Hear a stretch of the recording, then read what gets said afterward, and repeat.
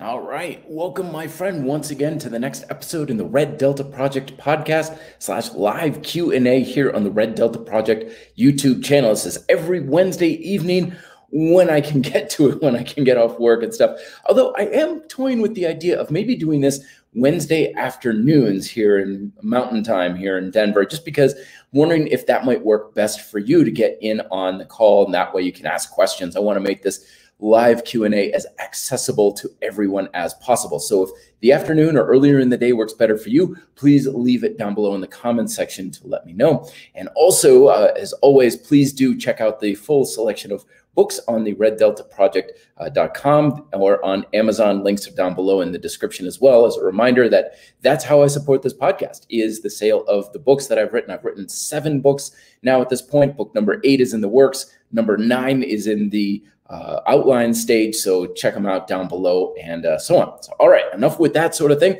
Last week, I talked about the unbelievable high importance of establishing your beliefs, because even though we get lost in the minutia of things like what's your diet, what's your workout program, sets, reps, what kind of weight are you using? All that stuff is important, but it's superficial. It's the stuff on the surface, the deep-seated emotional beliefs that you are holding. And yes, beliefs are based on how we feel about things.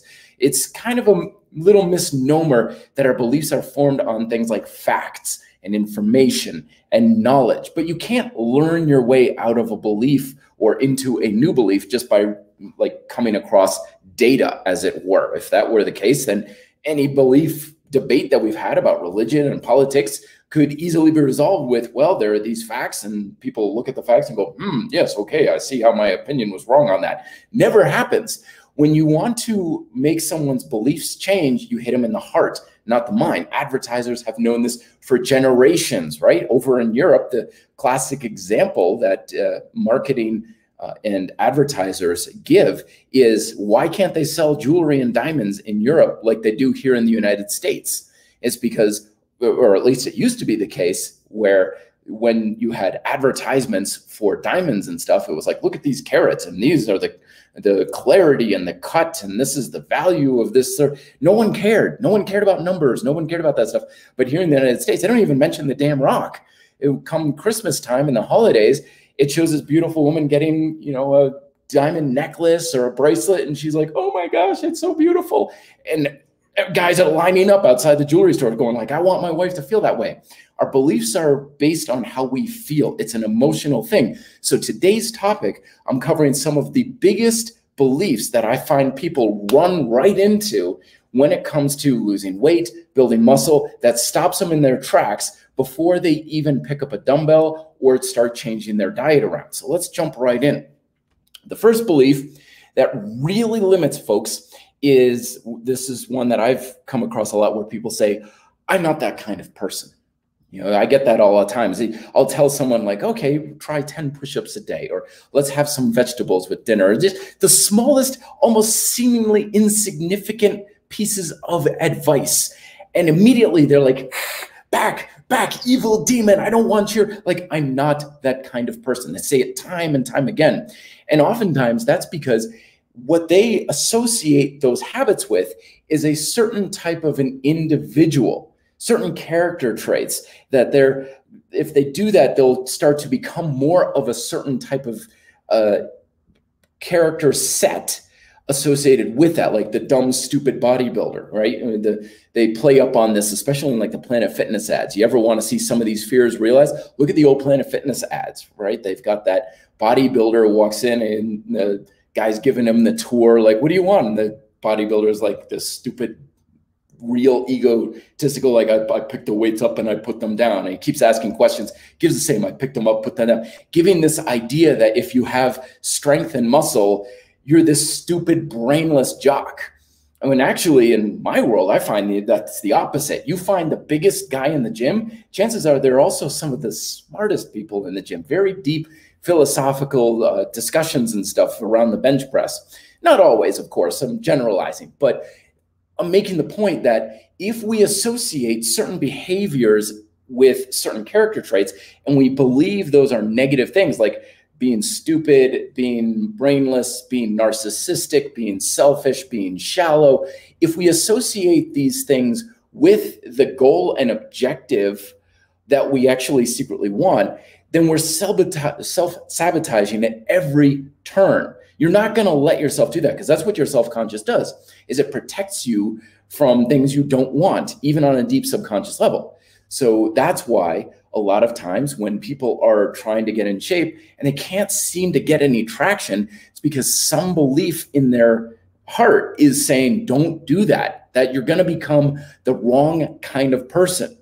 And make no mistake about it, any sort of big changes that you're going to make in your health and fitness is going to result or come from some sort of a personal change. You cannot stay the same person you are now and make big changes in the results that you're getting. There's just no way. You turn into a different type of person, but that's not a bad thing. In fact, a lot of times when people are up on stage giving lectures at seminars and stuff, they'll often say, I built muscle, I lost weight, I made money, whatever it is. But the real value was the better person I became as I accomplished those objectives. And they didn't go down a negative path. They became better off for it. They did change as a person, but they turned into a better version of themselves. So when people are like, I'm not that kind of person, I'm like, I know you're not that kind of person, but you're also not going to be able to stay the same kind of person you are now. And that's the other belief that holds people back sometimes, is they'll say, I'm not that kind of person, but I'm this kind of person. I'm the person who does this. I do this. I don't think that. I'm not the kind of person to do X, Y, and Z. And what that does is it really pigeonholes them into essentially they're subconsciously telling themselves, stay the way you are. Warts and all, right? And you hold these things back. I mean, this stuff comes up a lot, used to come up a lot in martial arts, right? Where we would talk about kick higher, kick faster, go to more classes, sort of thing. And one of the reactions that students sometimes would have would be something like, I can't because. I can't do it because of this. What they're really saying is, I'm not that kind of person, or I'm this type of person who doesn't do that sort of thing. My instructor always had the best comeback for that. He's like, always fight for the limitations you want to keep, which of course short circuits the mind. And it's like, well, why would I want to fight for a limitation? It's like, well, I don't know, but that's exactly what you're doing. When I say things like try doing a few push-ups a day and add some vegetables or protein to each meal, and people are like, oh, I can't do that because of X, Y, and Z, or I'm not that kind of person and stuff. They are fighting for that limitation. They are fighting to stay where they are. They're either afraid of what might happen, or they're afraid of leaving their current situation. It's an emotional thing. It has nothing to do with knowledge. It has almost nothing to do with, I need to learn something, right? I need to understand the right information. Nothing you learn is going to change how you feel. Feeling differently comes from a different level of understanding of that thing. Like you think, oh, I'm not the kind of person who would go to a gym. I'm not the kind of person who would work out. These are beliefs that I used to hold myself. I wouldn't be caught dead in a gym. I would go, you'd have to drag me kicking and screaming to go to a workout. I would never do that sort of thing because I'm not that kind of person, right? But over time, I started to do little habits that kind of work me up to that. And before I know it, I'm like begging on my hands and knees at the local gym that just opened up. It's like, please let me join here, right? Because how I felt about it changed. My beliefs changed about what it meant to work out in a gym. So are you afraid of becoming something else? And I'm saying, don't be afraid, because you're not going to become something you don't want to be. You're not going to become narcissistic jerk. You're not going to become stuck up, snotty, shallow individual. You're going to be a better version of whatever you are. You're going to be a better you, right? Or are you afraid of leaving the kind of person that you feel you are now? And watch your language on this. Watch what people say. It's like, I'm a hard gainer. Oh, I'm always tight. I'm always stiff. I have bad joints. All these things, they're reaffirming these sorts of things. They're reinforming, I'm this kind of person. I'm not that kind of person. You're programming your subconscious beliefs to stay where you are. And nothing you do as far as trying to get in better shape is going to get you very far until you switch and work on those beliefs. So just watch your language a little bit. Another thing that you can do is start to watch just what are some of your natural habits? One of the big red flags that people often run into is, are you oftentimes having trouble getting traction with consistent habits or putting things off? Now, I've had some clients that I've worked out for years, and they've maybe missed 2 workouts in like 6 years, 2 workouts. I had one client, and we always joke about it because she's like, yeah, the one time I missed a workout, I was literally getting wheeled into the emergency room. And as she was getting wheeled in the emergency room, she's on the phone talking to me going, sorry, I won't make my session. That's a person who has a very deep-seated belief to need to work out, who wants to work out. Her identity and her personal belief structure of how she feels about working out is very positive. But I've also had some people where it seems like life just always gets in the way, where they would book like 8 sessions in the month, and they might come to 2 of them. And every single time at the last minute, oh, my meeting ran long. Oh, my car won't start. Oh, I've got a sore wrist. Oh, this, oh, that. When we keep running into things like that, what it really is, and I know life sometimes happens, of course, but when it's consistent, it's a red flag that you really don't want to do that. There's some feeling inside that's holding you back. Case in point, this past weekend, right? This exact same thing happened to me. I am lucky, one of the lucky ones, to get an advanced copy of Dragon Door's new ISO chain. I did an unboxing here on the RDP YouTube channel and stuff like that. Great machine, looking forward, and I unboxed it and I got it on Friday. It took me until Sunday afternoon to finally use it. I had it in my home and everything like that, but it was like every time I'd pick up the manual, read a sentence, like, oh, I got to do dishes, read a couple of sentences, an hour later, oh no, I should go and do grocery shopping. I was always putting it off. And I could have told myself, oh no, I'm so busy, I just haven't gotten a chance to it. But the reality was I was afraid to use it.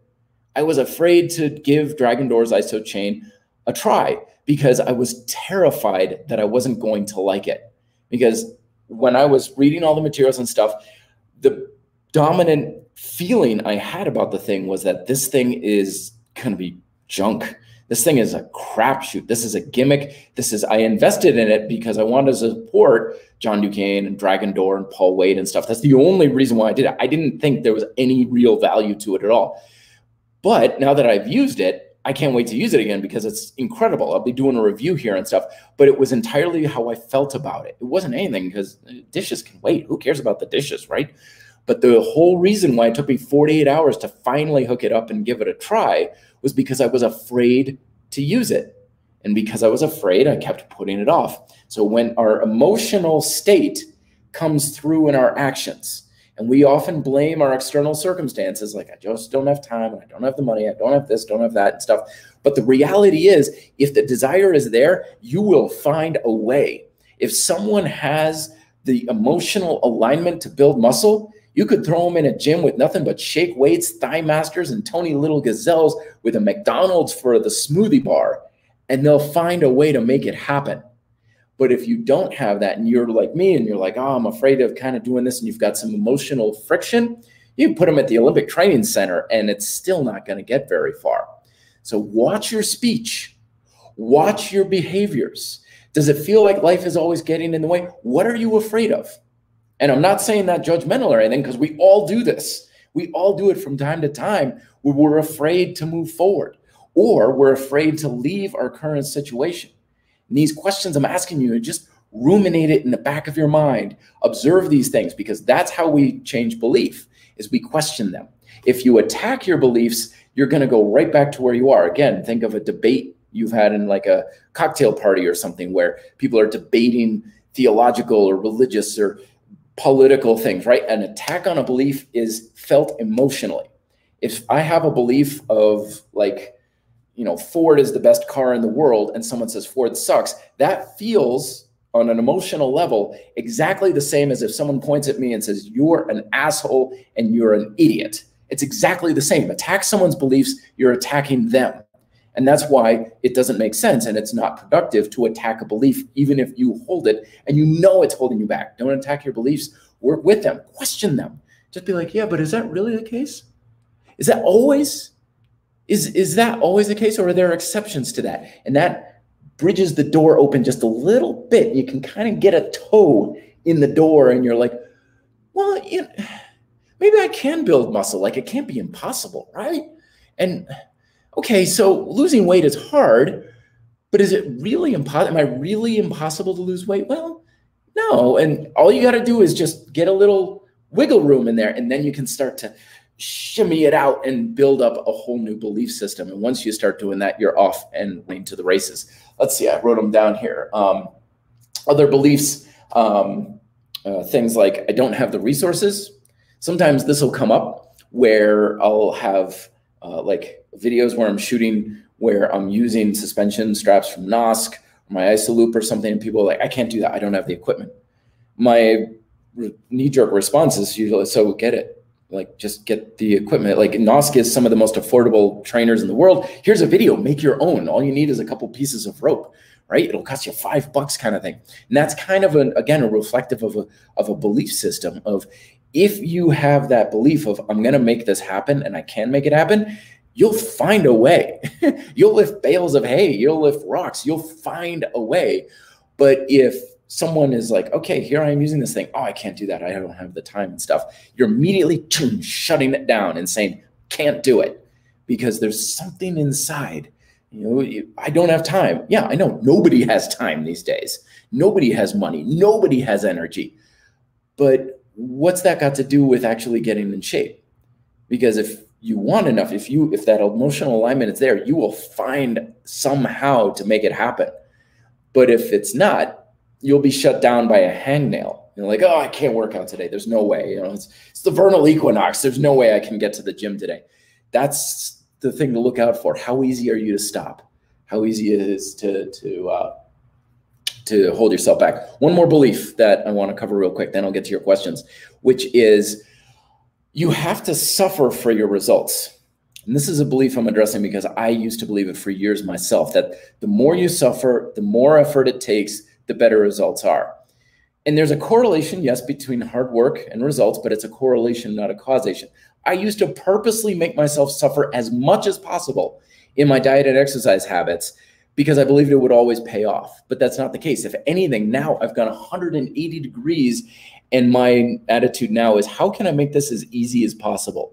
How can I get a productive result with as little effort as I can manage? And it's nothing to do with being lazy. It's about being intelligent about what you're doing, because you can't work hard enough to get results if you're inefficient at what you're doing.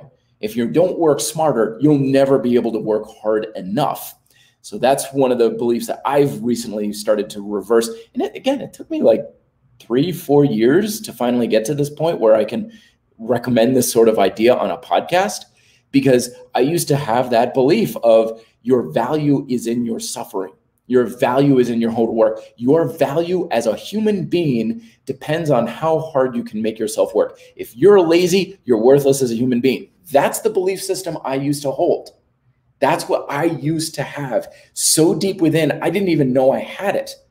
But the thing is, it held me back so much. And everybody would scratch my family, friends, and they'd be scratching their like, the hardest working people I know, you work more hours, you're pushing yourself to the point where you're always getting sick and exhausted, yet you're always struggling to get anywhere. How the hell is that possible? And finally, eventually, it's because you can't outwork laziness. I was so lazy. I was just trying to get results through hard work alone. I wasn't trying to actually learn to do anything better. So it's a belief that takes time. Beliefs take time to work on. But I wanted to just give you this information now so you can look for some of those red flags I mentioned, maybe get a little bit of some wiggle room in them, and then the real changes can start to happen. Okay, I went a little long-winded on that. I apologize, but let's get to some of these questions.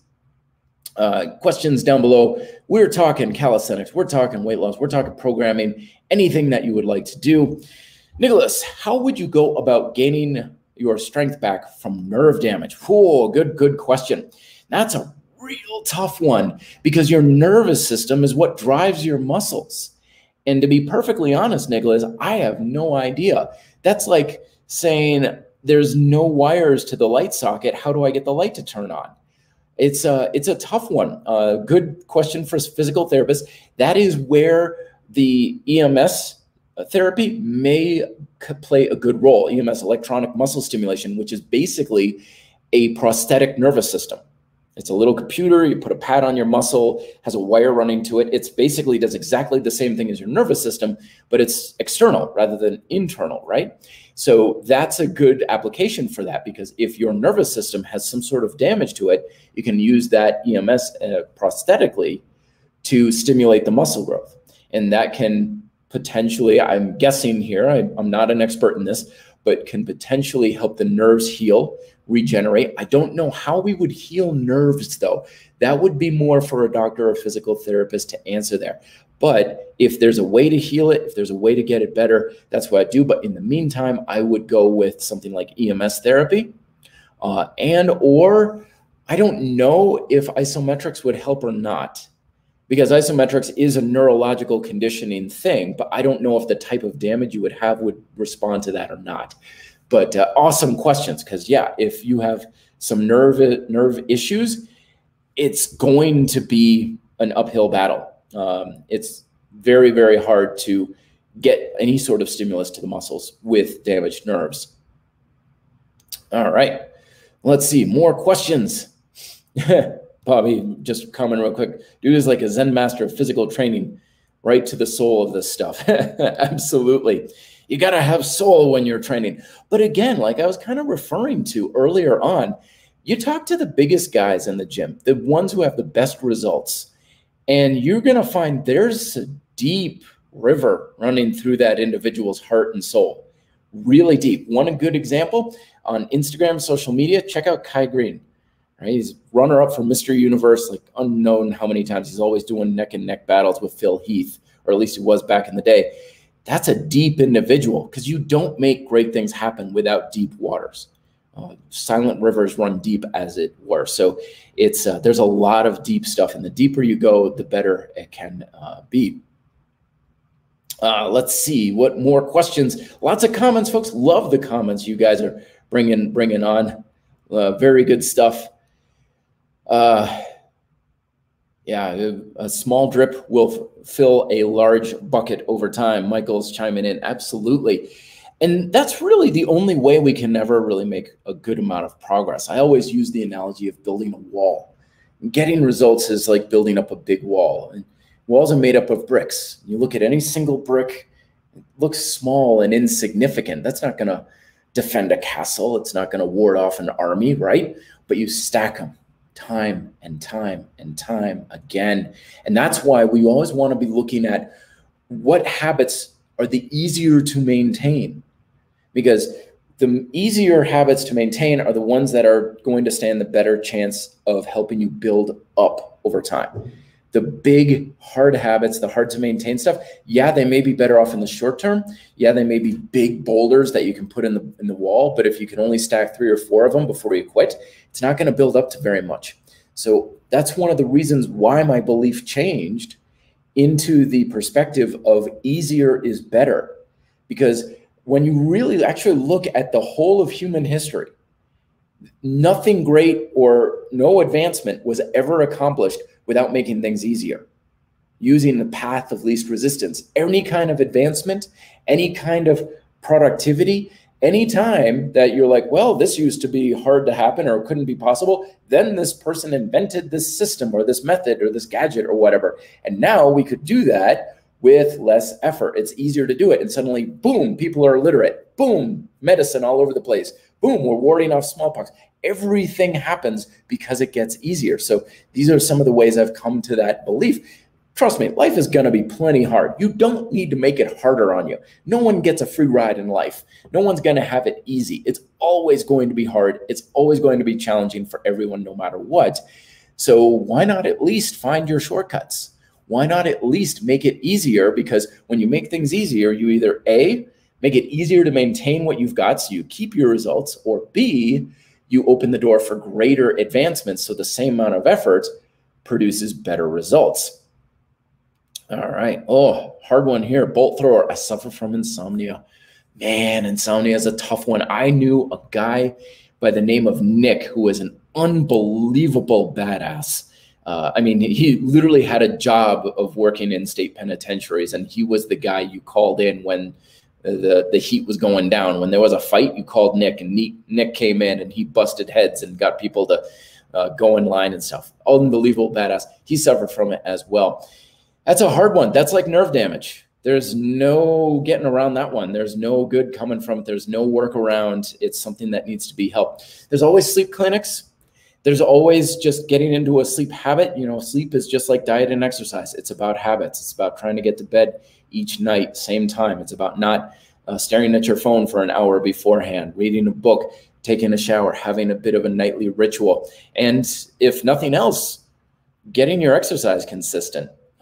Exercise has always been, I've noticed it's kind of like an initiator for better habits in a lot of people, both for sleep and for eating as well, where people will tell me, I started working out and now the dominoes are falling and I'm sleeping better, I'm eating better. It's just these habits fall in line when you have consistent exercise. So that's the other advice I would give, is make sure that your workouts are intense, make sure they're consistent, and that may very well bring you up to better sleep.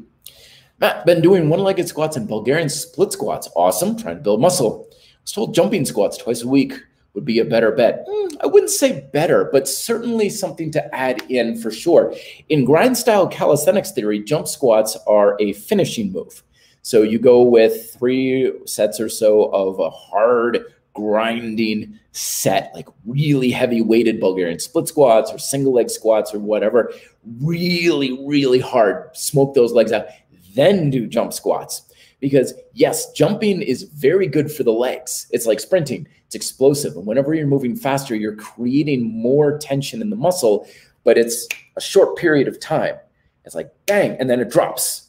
So I give this analogy. Think of like working your muscles for muscle growth, kind of like cooking them. Like, oh man, my muscles are so cooked. Literally like as if you're cooking a burger on a grill, right? Now, if you want to cook a burger on a grill, you don't flip it and lands and then flip it and lands and flip it and lands and flip it and lands. If you keep doing that, even if the heat is higher, it's like it's spending more time in the air, it's not going to cook as well. Instead, you want the approach where you're like, put it on the grill and then put a brick on it, like a steak weight, you know, where you just sear the mother living hell out of that sucker and just fry it to a crisp.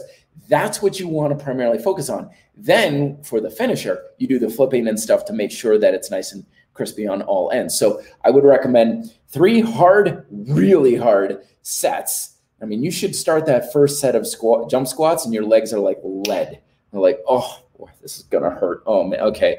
20 to 30 repetitions and jump as if your life depended on it. Don't do this like hit style jumping where you're like, wee, okay, jump and jump and jump. No, like jump to the moon. Put every little bit of effort you have in that first jump, because your goal is you're going to do 20 of them, but you should be exhausted after 5. That's your objective with those jumps. Jump like crazy. Everything you've got into those 5. And if you can reach 10 and not feel like you're dead on your feet, you're not jumping high enough. So that's what I recommend for programming the jumping, for really helping you build some muscle there. All right. Amar, do you believe in taking a week off after months of training? No, I don't believe in mandatory rest, largely because rest and recovery is so subjective and it's so different for every individual. There's nothing bad about it. It's not like saying, okay, I'm going to take a deload week. Will anything bad happen? No. But at the same time, especially if you're like making progress and you're really in that groove and you're feeling good about your workouts, stopping is going to kind of disrupt your momentum a little bit. So I am a big fan of take some time off or decrease things down a lot if you feel your performance is starting to go down. Remember, we're basing everything off of performance. If your numbers and your workouts are feeling better and stronger, keep going. There's no need to stop. But if you're feeling pretty run down and burned out and you're like, then yeah, go ahead, take a week off. Do some light activity. Go out and play some pickup basketball. Try a new yoga class or pick up a couple of fun activities and stuff. Still be active. But yeah, it's fine to take a week off, but it's not mandatory. It's not like it is a little bit more so in the heavier weight arts, just because the wear and tear on the joints and stuff can be a little bit more in the nervous system. People feel better about it, but especially with calisthenics and stuff, and especially if you're really improving things as far as neuromuscular proficiency, you're going to have a lot less stress on those joints. So it probably not too bad. Good comment here. Sissy squats are dope. Amen. I just made a video that is going into a new project I'm working on the sissy squat. The better I get, the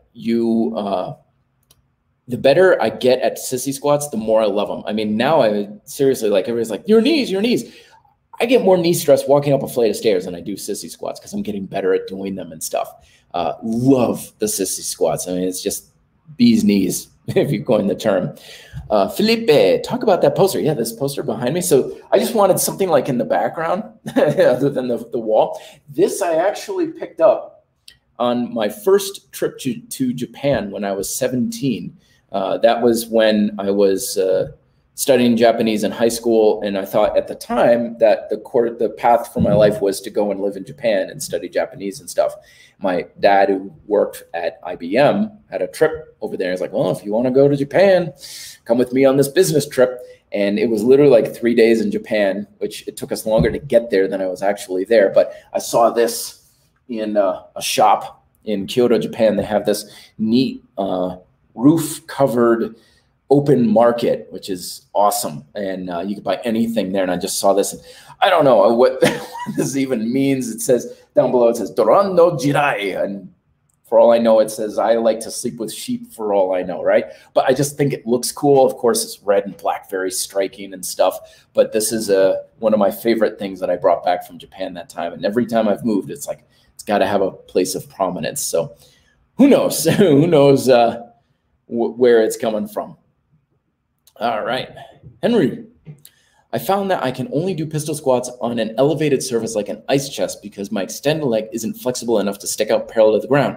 Still good workout? Absolutely. Absolutely. As long as you still have that squatting movement pattern, it's going to work for you. Remember, squat chain, that's all you need. Is your ass getting closer to your ankles. If it is, great, wonderful. It's going to count and stuff. But I used to do the same thing myself. It's a couple of things. Lots of times people will say it's a hamstring issue.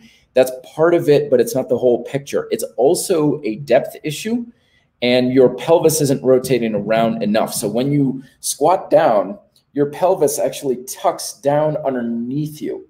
If you do the old school thinking of squatting where you're just like, sit back in that chair, you're not going to be able to come down low enough, because at some point when you sit back, you have to tuck your hips underneath you.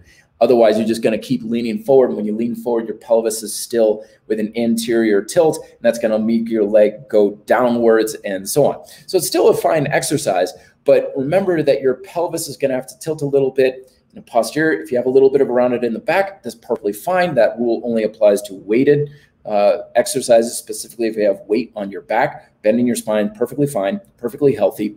And that's what's going on. Is it's oftentimes a range of motion in the depth of your hips. Now, I've been practicing an exercise because I've noticed some imbalances in my own leg from an old injury that's worked great, and I highly recommend it. It's very simple. All you do is you stand. I can't really demonstrate it here, but you stand and pick one leg up in front of you, straight and locked. Both legs are straight and locked. Here, I'll hide that. So both legs are straight and locked, one leg up in front, kind of like if you were playing with like action figures, you know, they move at one joint.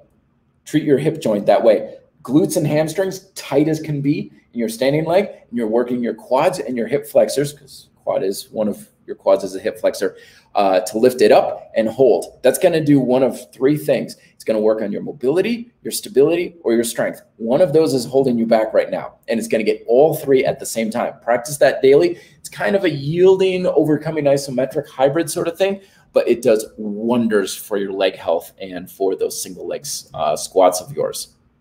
So that's what I would recommend. Daily practice on that. Next question, how to avoid injuries for adding too much weight on weighted calisthenics? Well, same way you avoid injuries on non-weighted calisthenics. Injuries are happening because of a misalignment of energy through the body. There's something not going quite right. Usually it's because there's a muscle that's not turning on enough. Oftentimes it's your back, your lats, things are flaring out to the side. This is always why I'm recommending Keep your technique first and foremost your number one priority, especially with weighted calisthenics. The weight doesn't make you stronger. It doesn't make your muscles bigger and stronger. The weight is there to challenge your technique. It's the technique that makes you bigger and stronger. So get your technique as good as you can during your warm-up for non-weighted exercise, let's say dips, for example. And then your mission when you're doing dips weighted is to make it look and feel exactly the same. Exactly the same. Get a camera out, take a picture of yourself, a video of yourself doing it weighted, not weighted. Should look no different at all. Of course, your muscles are going to be working harder because there's more resistance, obviously, but be very minute about the difference, because if there's a difference in how you're applying tension and technique with the weighted calisthenics, that's going to build up over time to a misalignment, and that's where your injuries are going to be happening. Don't forget, when you're adding weight, you're not creating the problem, you're exposing it, and that problem also exists in your non-weighted calisthenics. It's just not as prevalent. So that problem is there, weighted or non-weighted. It's just getting exposed and exaggerated with the weight. All right, another good question. What about smaller hands on a thick pull-up bar? I can do one-arm pull-ups on thin bar, but never thick pull-up bars. Guess my hands aren't big enough? Well, I would see that as a bonus, because it means it's really working your grip. So your forearms, dude, you're going to be like Popeye. You're going to have a crushing grip. It's going to be fantastic. And yeah, thinner bars are a little bit easier to do that sort of thing with. My hands, I guess, have always been a little bit on the bigger side because I hate thin bars. I hate like skinny little bars. It's one of my things that I've always kind of not liked so much about conventional dumbbells and barbells. It's just too thin. If I used a barbell, I would prefer what they call an axle bar. It's basically just a long pipe. It doesn't even have spinning pins at the end. It's just a pipe that's a good 2.5 inches in diameter. Love those things. I want a big, thick, meaty grip sort of thing. So embrace the meat of the bigger bar. It's a good thing. It's very good. You can always use a PVC handle, tie like a loop of rope around it, and then you can put that over the bar so you can have handles that would be good for you. And also just simply the fact of, good, your grip's going to get stronger, and once your grip gets stronger, it will cease to be an issue. So it will come in time. I think it's a very good thing. It's not so much a problem. It's a challenge. Challenges make you stronger. All right, more questions. Let's see here, going through. Here's a good one. How many times should I work out my calves, weak calves? It's daily. Go for it, man. As much as you can. I mean, calf training is very good to do on a regular basis. Just stand and do calves. A lot of people, when they do calves, they overcomplicate it. They make it too much of a big deal. They get like all this weight on their back, and they got to have a calf block, and they got to have their feet working in 20 different angles. And no, just stand and raise up on the ball of your foot. That's all you got to do. It doesn't even have to be on a ledge. In fact, part of the job of your lower leg muscles is to stabilize you. So when you're doing them on a flat surface and floor, but you're not hanging on to anything, your calves are going to work really hard for a stability factor. But do make sure that when you're working your calves, you're also engaging all of the other muscles in your leg. Calf training is total leg training. Hamstrings, glutes, hips, quads, abs, all of that should be engaged. You should kind of feel like you've been poured in concrete from the waist down.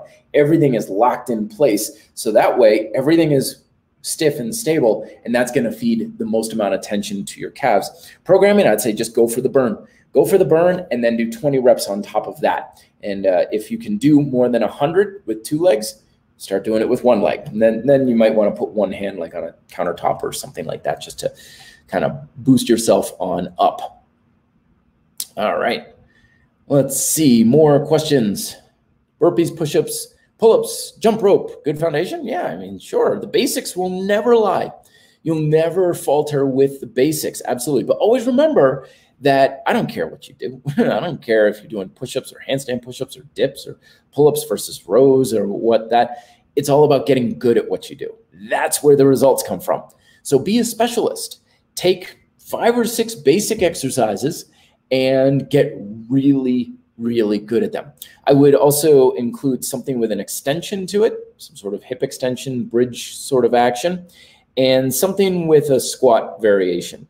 I know, yeah, the burpees and the jump rope is technically, that's got squat, but let's get some real strength going on here. So lunges, hill sprints, single leg pistol squats, shrimp squats, Bulgarian split squats, something that's not only going to build the strength, but also the stability and the strength and the mobility in your lower body. Change your life. If you don't have it, you're going to be 2 strikes when you get to the plate.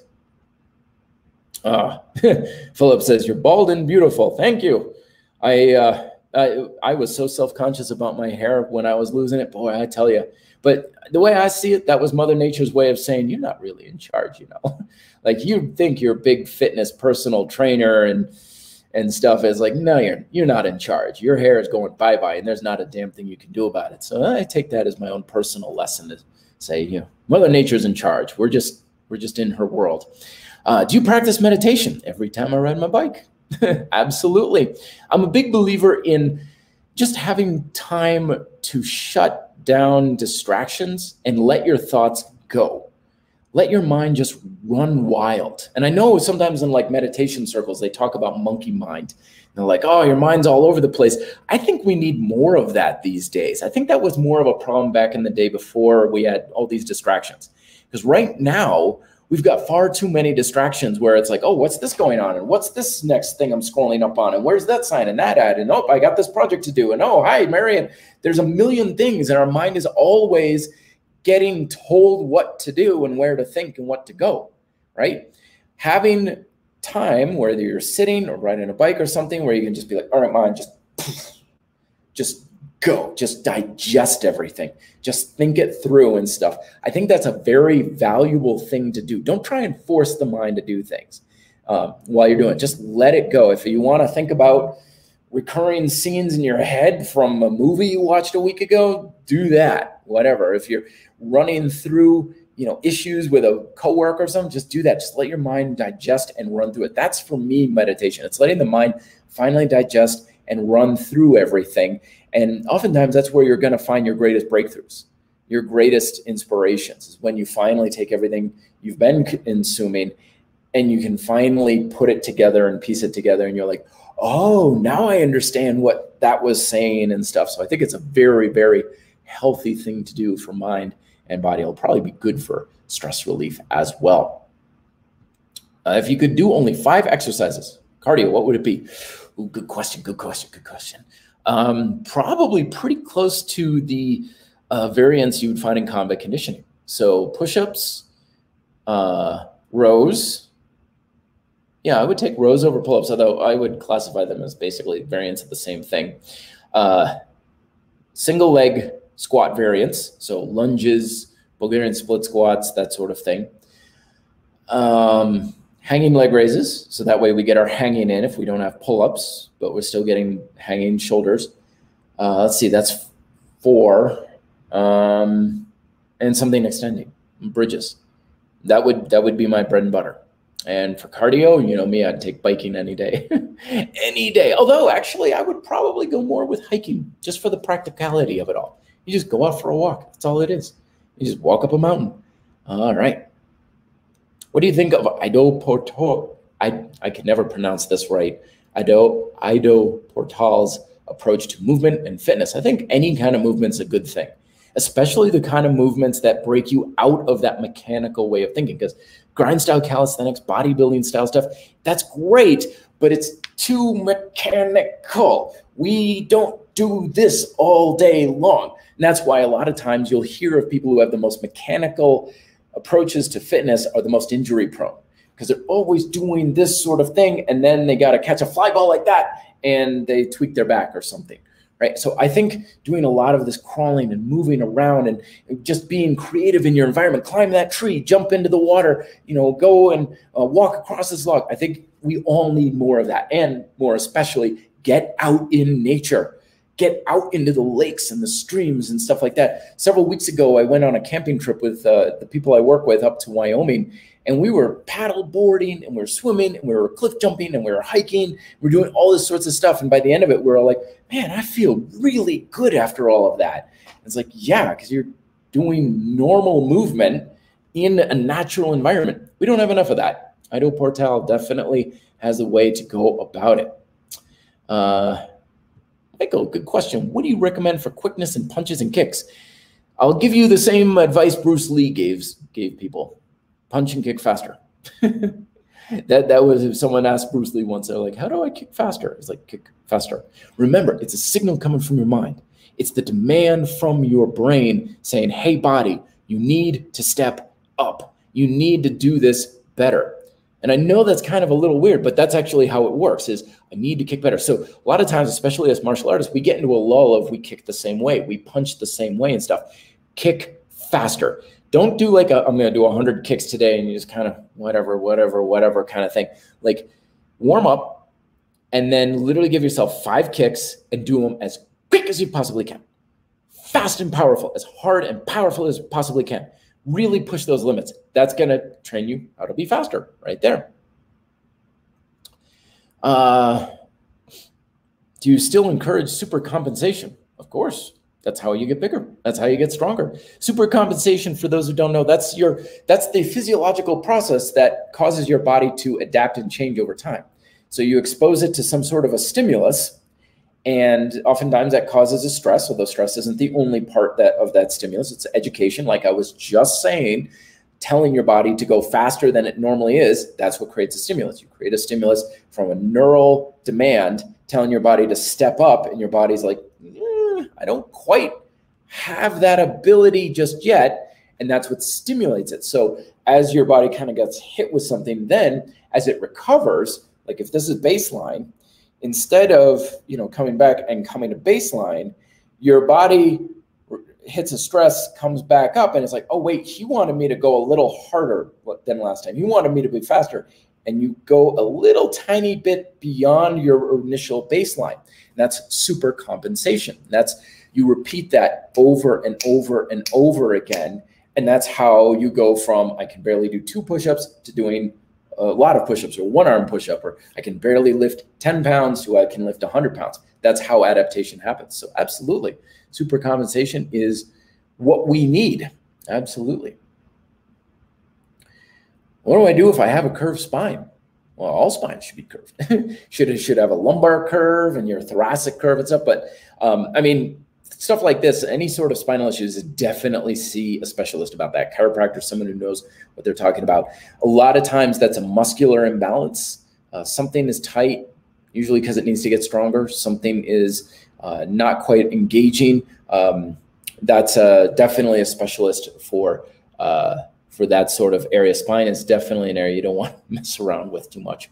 All right, last question. Why does convict conditioning want a 2-minute handstand though? Brutal. It is.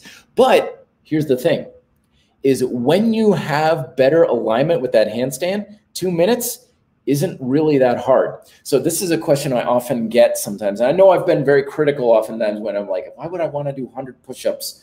Why would I do them that easy? And sometimes people are very critical of like the RKC snatch test, like 100 snatches in 5 minutes. They're like, why would I ever do that? That's kind of stupid. But here's the thing. When you have a deeper understanding of the proficiency of an exercise, you can do it a hell of a lot easier. Coming back to that idea of do it easier. So handstands, for example, are very much about body alignment. Now, I was part of a challenge years ago. Dan Vinson, monkey bars, right? They have a special challenge that you can partake in where you have to hold a handstand for a while. And I killed myself to get that minute. It was so freaking hard. I got it eventually, but man, I had to sell my soul for it. And now 90 seconds is a warm-up for me. It's hardly anything. And I didn't get stronger at all. Oh, I did get stronger actually, but it wasn't that. It was because I finally opened up my back. I learned I needed to keep my back tighter. I needed to engage my traps more. I needed more engagement in glutes and hamstrings. So when you're doing a handstand and you're like a banana, right? You don't have much of a stacked position against gravity. When you're stacked, you're pretty strong and you can hold that position. But if you're out of alignment, suddenly gravity's pulling you down. It's like when you have poor posture, everything hurts all the time. It's because you're out of alignment and you have a lot more stress and your muscles have to work way harder to hold it. So when you're more stacked, you're more in alignment and you're better at the actual skill of handstands, 2 minutes is definitely well within people's reach. All right. So yeah, thank you so much, everybody. 49 minutes. Boy, that's a lot longer than I was shooting for. I'm trying to keep these things to under half an hour. But again, leave it in the comment section if afternoon is better for you or if this time is still good for you in the evening here. Thank you, everybody, so much for watching/listening. And as always, these podcasts are available, the audio on where you get podcasts, it's iTunes, Spotify, Amazon, and Audible now have a new service they're coming out with and stuff. If you want to ask further questions, I always answer them in the comment section, of course, after this streams. And as always, thank you so much for all of your support, picking up my books over reddeltaproject.com. Really greatly appreciate it. I'll talk to you folks next week with more information. As always, I should also mention, I'm always open to suggestions for topics too. So if you want me to cover something in greater detail, leave it down below as well. Peace out, everybody. Talk to you next week. Be fit, live free.